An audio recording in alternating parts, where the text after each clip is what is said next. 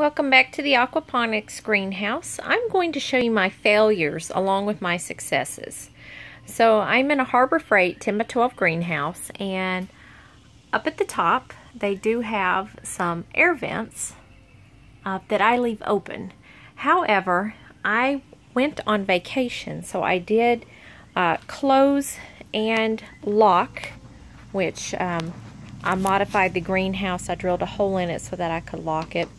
I did close and lock these doors, and the reason is because you never know who is going to be messing around while you're gone. So anyhow, everything in here absolutely cooked, even though I had the vents open at the top, as well as there's a panel up there. I don't know if you can see it, has actually slid down, but let me show you.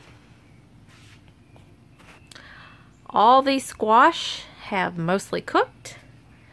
The beans in the back, they're still there somewhat. Some of them are dead.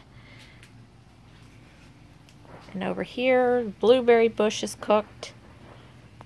These beans over here are fairly cooked. The onions have somewhat survived. There's some of them have died. So yeah, this was a bit of a disaster. I did not have chance to get my outdoor aquaponics unit built.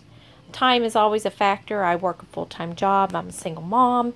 So, yeah, I didn't get my outside unit built. So, as a workaround, I had all these plants. They were potted in potted soil in the little 6-packs, and I knew that there was no way that those would survive. So, I actually put them in rocks in various containers and put those in water to soak, and some of them have actually lived. Some of the tomatoes are starting to look a little yellow. I'm guessing I need to get those planted outside in the dirt. I don't think I'm going to have time to get the actual aquaponics units built. But I do have some okra over there. The okra survived, as well as over here in this duckweed pond, I have some peppers, both hot peppers and sweet peppers.